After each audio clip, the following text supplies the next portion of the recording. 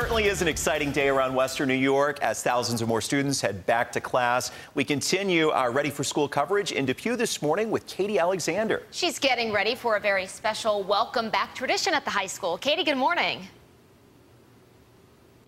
Good morning, Mel and Jordan. In just a little bit, we're going to have students lining the hallways, cheering on the other students as they come in the doors. About an hour from now, the first bell will ring to start high school. I'm joined by Jay Lupini, the middle school principal, also Carol Townsend, the high school principal. There are so many exciting new programs happening in both schools this year. Jay, let's start with you. What can the middle schoolers expect? Well, this year we are offering a STEAM Exploration 6 class. This is an introductory course for our 6th graders to provide a fun, hands-on, engaging experience in STEAM and help them build a solid foundation for future middle and high school technology coursework.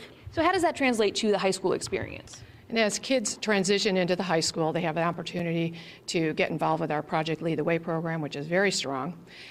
We're also adding coding to our business program this year, and a very exciting program with Erie One BOCES. We're adding Z-Space, which is a virtual reality program, into our science classes. And I was able to play with that yesterday. It is very cool technology. Technology is big here, also the leadership. Jay, what are some of the things the students can deal with that?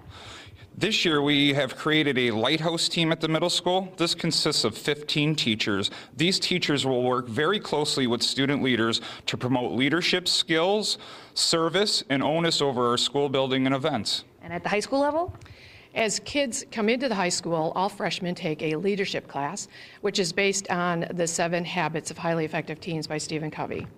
As they progress through the high school, we have a very strong leadership class, and in this class, of course, we promote the leadership of all students, but these students learn how to kind of lead all of the events that go on in the high school. A lot of very exciting opportunities here. Also, both schools have learning lab opportunities for the kids, so a lot to look forward to. And of course, we're looking forward to students showing up. We've already seen a couple coming through. The big welcome starts about 7:20 this morning, and we'll have the latest for you on the CW23. For now, reporting live, Katie Alexander, News 4. Katie, thank you.